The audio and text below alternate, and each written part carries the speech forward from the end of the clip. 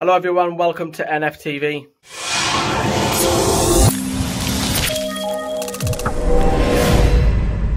Newcastle Fans TV.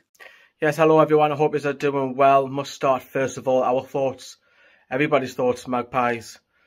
Toon Army fans across the world with Terry McDermott, who has been diagnosed with dementia. For everybody from across the world, we wish Terry and his family all the best in his battle against this horrible disease.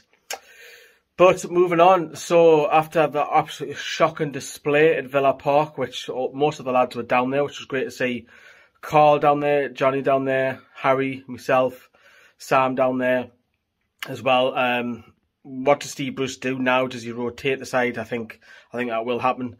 But just going on, the two performances, Newcastle have come away from 2 defeats, conceded loads of goals.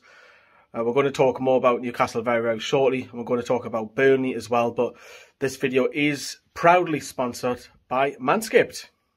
Viewers from across the galaxy, all the way from Australia to Newcastle, do we have a pube problem? If so, our friends at Manscaped have you cleared off a takeoff with the 4th generation brand new lawnmower 4.0. Kick your pubes onto the next planet with the Performance Package 4.0. The orbits in your pants will feel like you're in zero gravity when you use the best tools for the job from the leaders of male grooming.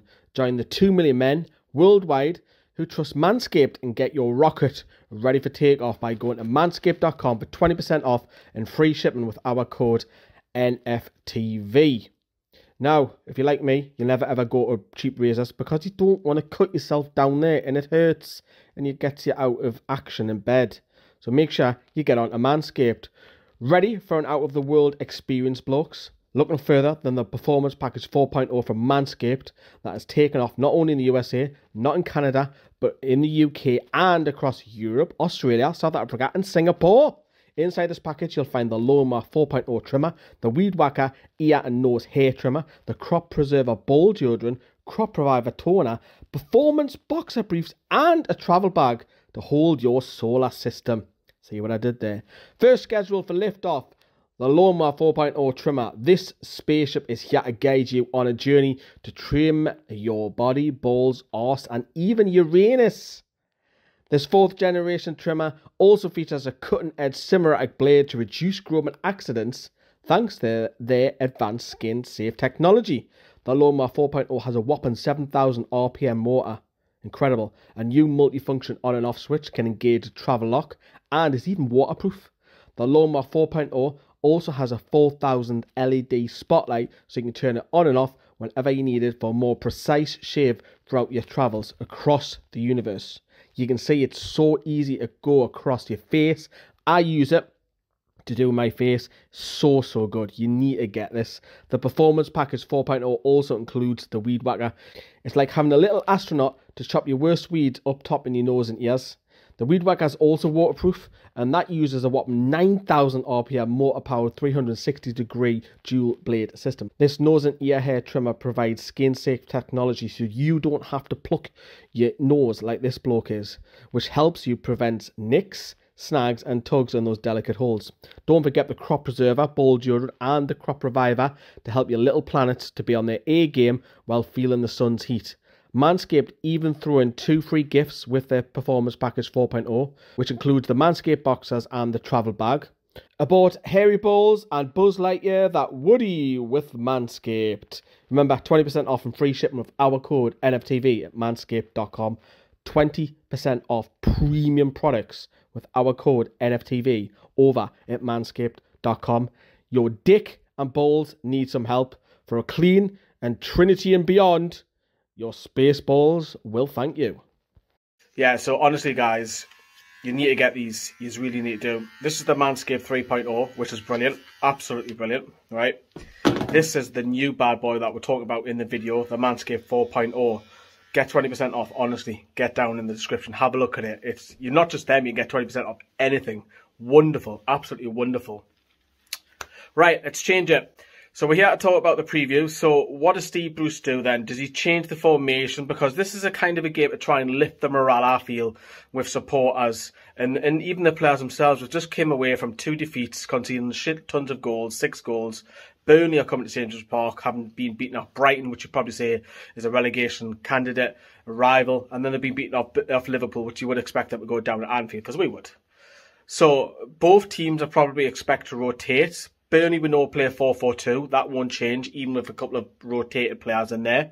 I think that will happen. Sean Dyche will still treat the competition fairly strong.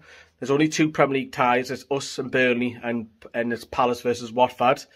So we're a little bit unfortunate both sides to get another Premier League side. But I think Steve Bruce will give the opportunities to a few players who are on the bench. Maybe even Jeff Hendrick, because he's a former Burnley player. Matty Longstaff could be going out the door. He might be given some minutes, perhaps. Sean Longstaff might start. Dwight Gale hasn't barely got a kick. He hasn't had a kick so far. He could get a run out. Joe Linton could. Javier Manquillo might come in from the cold and play a right wing back. Jamal Lewis is another one. Does he give Richie a rest? Does he change the goalkeeper? I personally wouldn't like to see the goalkeeper changed, because we've only got Mark Gillespie. I feel a little bit more safer with Freddie Woodman. I think Woodman just needs to carry on playing a run of games and see if he can keep Darlow out the side. I wouldn't change the goalkeeper. I think there will be changes. I don't want to see loads. Unfortunately, I think that will happen. I think Wilson might come out, and I think it'll either be Joe Linton or Gale up top, and you might have some of the bigger boys sitting on the bench, like ASM might drop to the bench. I could see that happening. I really could. It's not going to be glamorous football, I don't feel. I think it's only a tenner to get in, so if you get your tickets, do it before match day. It's a £5 for the band, so there'll be loads of kids there. The atmosphere is probably going to be a little bit flat, because it's going to have that kind of friendly vibe to it.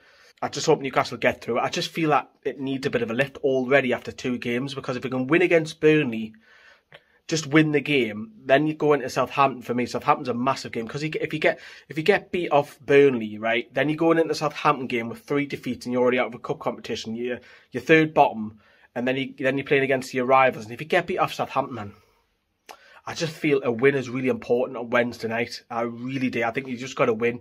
I think the performance for me goes out the window a little bit. I think you just got to lift that morale amongst the fan base and amongst the players. Doesn't matter how you win, whether it's a penalty shootout or we win 3-4s. Who cares? We've just got to get through. And then going into Southampton, which we'll talk more about later on in the week in the channel. Let us know what you think. How you see this game. Do you agree with me that we need it just for the morale?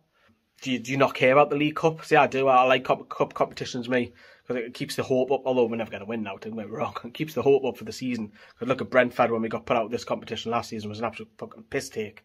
But that gave us hope, you know. But there's going to be a few of us there at the home game. There was no live watch-along. League Cup games are very hard to get a hold of. So we're giving the online team a bit of a rest. So we were bringing you scoring the players and the last word from the ground, and we're going to get 1 or 2 of the lads to do a instant live reaction straight full time, so you can interact with them in the live chat. But let us know what you think in the comments down there below. Go and get yourself a Manscaped. Ta-ra everyone, bye bye.